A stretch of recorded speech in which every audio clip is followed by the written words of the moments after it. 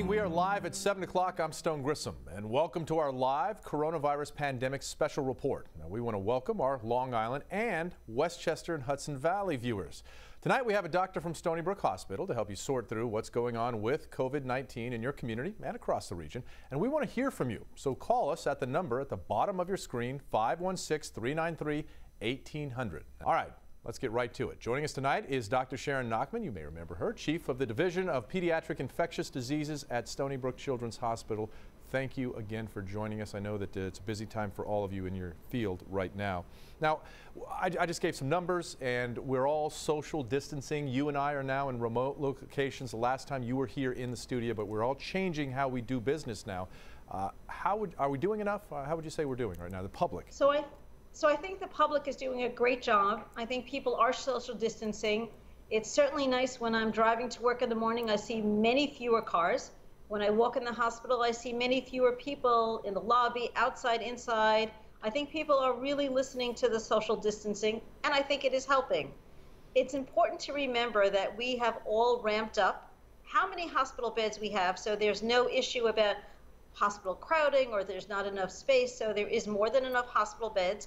And with the ramping up of testing, we will be even smarter at identifying who has COVID, who does not, and most importantly, who hasn't had it yet but is still at risk. So those risk categories of people who are older, who have some underlying medical issues, are still important.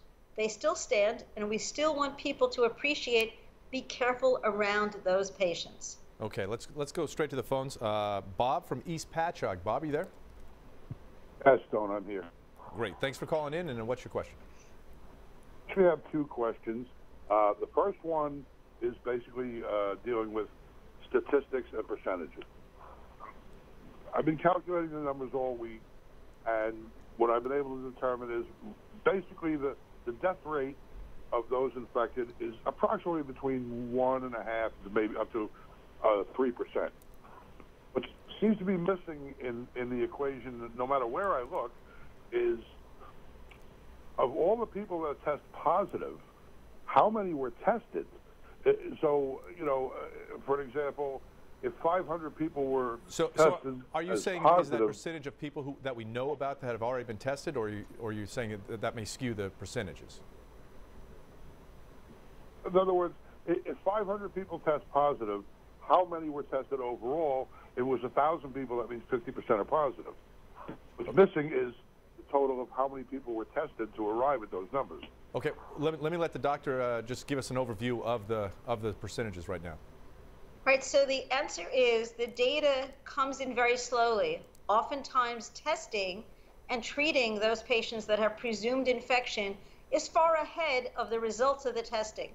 So I think you won't be able to see the true numbers until we are much more into the epidemic, and more importantly, how we have tested all the patients that are coming in.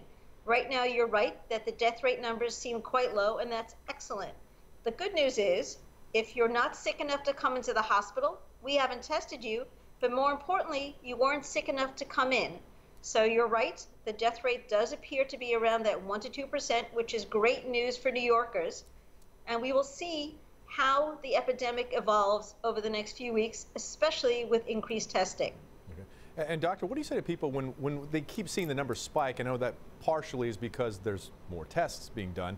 What do you say to people who might be panicking because they just see rising numbers? Well, the answer is, as we've said in the past, is please don't panic. Panicking doesn't help you, and it doesn't help your care providers, and it doesn't help us in the hospitals. If you're sick, or you have been exposed to someone who you knew had COVID and you're sick, please come in and get tested and be evaluated. But sitting at home while you're well and panicking isn't going to help anyone. Okay. Let's go back to the phones. Christine from Massapequa. Hi, good evening. Good evening. What's your question? Good evening, doctor. My question is that if someone goes for testing today and tests negative, can they test positive a couple days from now? And the answer is that's a great question and incredibly relevant to all the people who are getting tested. And as you heard Stone talk earlier about social distancing, you could be negative today and be incubating, or you could be negative today and get an infection tomorrow, and then next week when I test you, you're positive. So if you're negative, we want you to stay negative, and that means avoiding crowds and close contacts. But if you're positive, for sure, we want you to avoid those crowds because we don't want you to infect someone else. Remember, even people who are well can still be infected and still pass virus to others. Okay, thank you, Christine, for that question. Next caller, Lauren from Hicksville. Lauren? Hi, thank you, doctor, for taking my question. Initial reports out of Wuhan and other parts of Asia indicated that the elderly or immunocompromised were the most vulnerable groups. However, during yesterday's speech with the president, Dr. Deborah Birx indicated that otherwise healthy millennials may see a disproportionate number of severe cases. Why is this? So I think there's a lot of factors, and one of the factors that I worry about with millennials is how many of them are vaping or how many of them are smoking cigarettes. And we don't have any data like that from the Chinese population, but certainly looking at the epidemic of vaping in the US, as well as in New York and Long Island, I do worry that those millennials who think they are well, who are vaping, are they themselves at higher risk? I think we don't have enough data right now to support that hypothesis, but we're thinking about it and we will be following up on that. On the other hand, if you look at the patients that have died across the US, for the most part, they are elderly. And while we don't like to call them immune compromised, they are in fact populations that had other illnesses, such as hypertension, cardiac disease, as well as diabetes. So those populations are still at our highest risk. And I suspect some of the millennials that we're seeing that are sick are doing things that put themselves at risk. That's a great question. Next caller, Marianne from West Hempstead. Marianne, you there? Yeah, hi. Hi. Thank you, doctor, for taking my questions. It's a dual question. I have an 88-year-old mother, and I have not seen her since March 1st.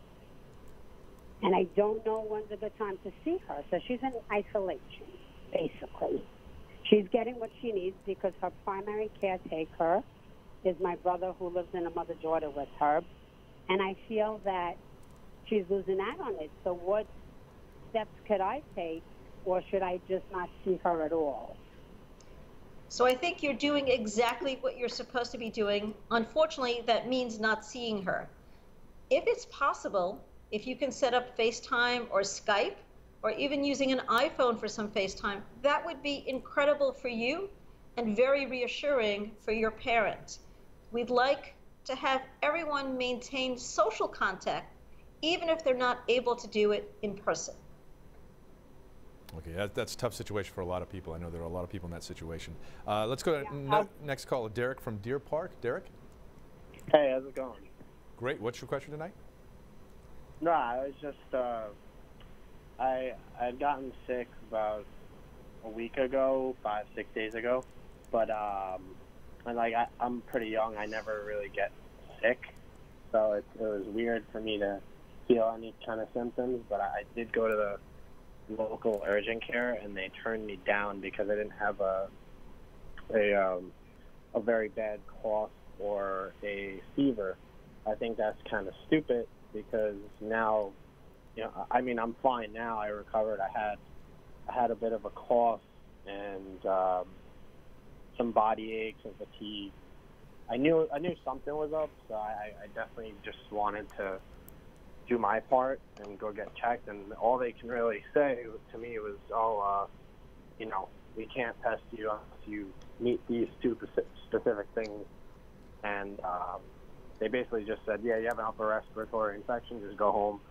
And I said, "Well, can I go to work?" And they said, "Yeah, well, as long as you don't have a fever, you can go to work." I have not actually been to work, but I'm going back tomorrow. I just wanted. Okay, Derek, that's a tough situation. I know that a lot of people probably have that same comment and same situation that they've dealt with. Let me just take this to the doctor and ask you, Dr. Nachman, what is the procedure, and what should we be looking for in ourselves as far as symptoms, and what should we do if we match whatever criteria it is? Right, so what we're seeing, unfortunately, is a mismatch between patients that would like to get tested and testing kits available. So I think this scenario that you've seen this week or this past week, in 2 weeks from now, may be quite different with more testing kits and quicker return on those testing kits available. The symptoms that we worry about the most are those patients that have fever and cough, especially a cough that is getting worse, or difficulty breathing. Those are the symptoms for which we definitely test. And unfortunately, those are the symptoms that bring you to the hospital. And I appreciate that you went to the urgent care center and requested testing. And I appreciate that they gave you the answer that was correct at that time. We're not going to test you because you're not sick enough to come into the hospital. With the governor's mandate now, with only 25% in the workplace, as well as the prior discussion about social distancing, I think you can decide for yourself if you want to go back to work, where are you working, what kind of workplace it is, and how far you're going to be from your next closest neighbors at work. Certainly, working from home would be ideal, and if possible, we'd like you to continue that. Okay, doctor, that's great advice. We should also point out there are some mobile testing centers that are available right now. You do need to call the state call center. That's an 888 number, 888-364-3065, regardless of the county that you are in. So we have all that information on our website, news12.com.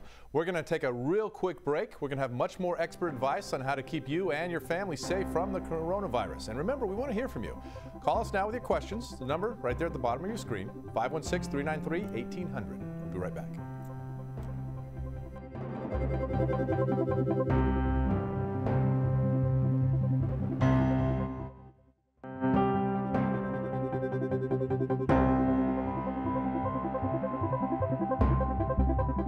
Welcome back to our live coronavirus pandemic special report. Remember, we want to hear from you. Call us now with your questions. The number's right there at the bottom of your screen, no matter where you are, 516-393-1800. Let's get back and bring in the Dr. Nachman. She's the chief, the Division of Pediatric Infectious Diseases at Stony Brook Children's Hospital. She's been giving us expert advice all evening right now.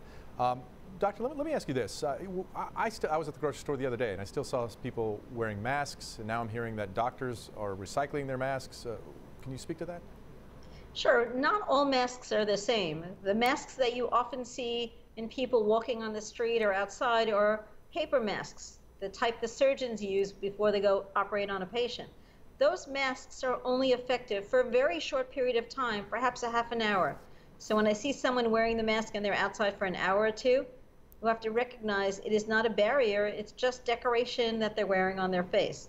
The masks, on the other hand, that we are recycling at the hospital, those are N95 masks. Those are a completely different type of mask. They can be recycled, and they do not pose any risk to the wearer or the patient when they are recycled. Okay. This has to do with supply. With more supply, we won't need to recycle, but if we have a lower supply, they can be recycled, and they will be. Okay. Let's go back to the phones. Audrey from Hartsdale. Audrey, you there? Yes, I am. Hi, how are you? I'm doing great. Thanks for calling. What's your question? Well, pneumonia, it seems to be the reason people are dying from the coronavirus, from what I hear. And what I'd like to know is, if we're 50 and older, should we be getting a pneumonia shot to prevent the virus going into pneumonia? Would that help? So that's a great question, and I'm very excited to talk about the pneumonia vaccine. The pneumonia vaccine prevents pneumonia, which is bacterial. We are seeing some patients with the COVID pneumonia getting a secondary bacterial infection. So certainly a vaccine that prevents that would seem like an ideal thing for all of our adults to get. However, even the use of that pneumonia vaccine won't prevent the COVID pneumonia, which is viral. So if you're having a COVID pneumonia and you're at risk for a secondary bacterial pneumonia, certainly anything you can do to prevent it would be great. And that pneumonia vaccine is a wonderful vaccine for children as well as adults. You know, it's the same vaccine we use for all ages. All right, great. Back to the phones. Jay from Huntington Station. Jay, what's your question?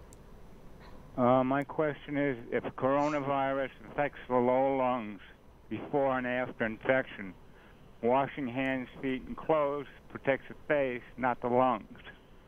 Preventive methods.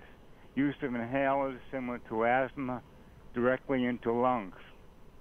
Use of vaporizers with medicine, steam, or humidifiers such as Vicks Vapor Rub garlic bags, necklaces, chicken soup. Lower lungs remain infected with coronavirus and with walking pneumonia. So Jay, cystic fibrosis lung treatment. Thank you. Okay. Doctor, I'll let you speak to that. So we are talking about how often we want children and adults to use nebulized medicine versus the meter dose inhaler, where you put the inhaler to your mouth, 1 or 2 puffs, and that's all you get. We are suggesting that if families can move away from nebulized medicine to meter dose inhalers, recognizing that's not always possible with all the medicines you have. So if you or your child needs to be on a nebulizer, you should still use it, but use it under the appropriate situations and conditions. Don't do it when there's lots of people in the room or when you have to have the room closed and no one else is there. So if you need to use a nebulizer, please use it, but don't use it when there are other people around. Okay, let's try to squeeze in another question here. Donna from Yorktown Heights. Donna, what's your question?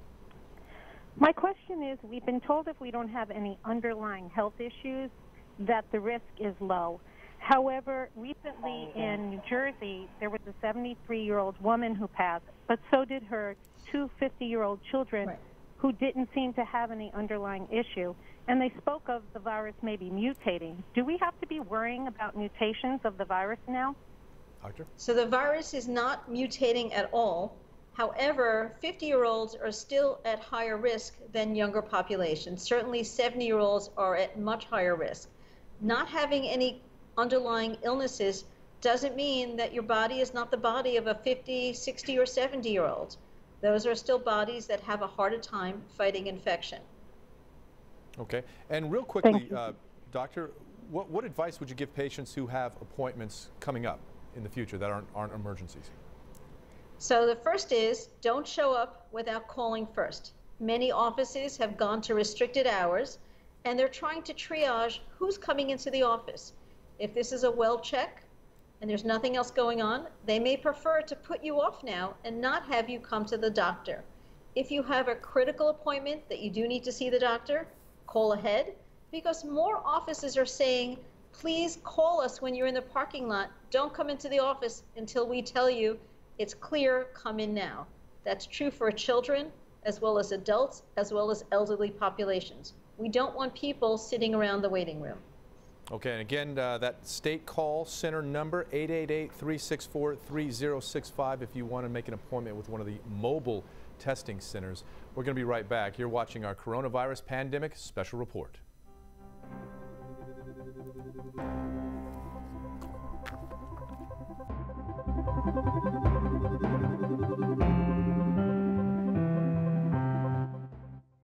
And welcome back to our Coronavirus Pandemic Special Report. Once again, I'm joined by Dr. Nachman. She is the Chief of the Division of Pediatric Infectious Diseases at Stony Brook Children's Hospital. We just have a couple of minutes left. Doctor, let me ask you this. We're told to wash our hands because we could get the virus on us, but we're sneezing into our elbows and our clothes. How long does a virus live on clothing, and can we get it on our shoes if it's on the ground? Can we walk in it and then transport it into our homes? So let's take the last question first. It's going to be awful hard to step into a cloud of virus, keep walking, have it stuck on your shoes, and track it into your house. So I don't think we should be concerned about it tracking in our shoes.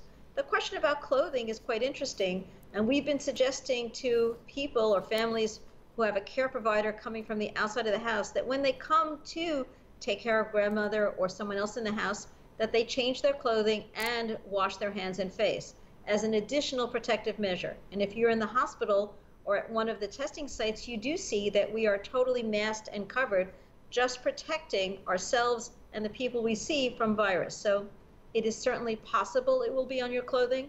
It's not going to stay there for a long time. It really needs the right environment. But if you are concerned, as part of coming home from work, it would be not a terrible idea for you to change your clothing as well. Okay, Doctor, thank you very much for your time. I know you're, as always, you are busy, but very gracious with giving us your expert opinions. That's all the time we have right now. Thank you, the viewers, for watching our Coronavirus Pandemic Special Report. I'm Stone Grissom. I'll see you again tomorrow night.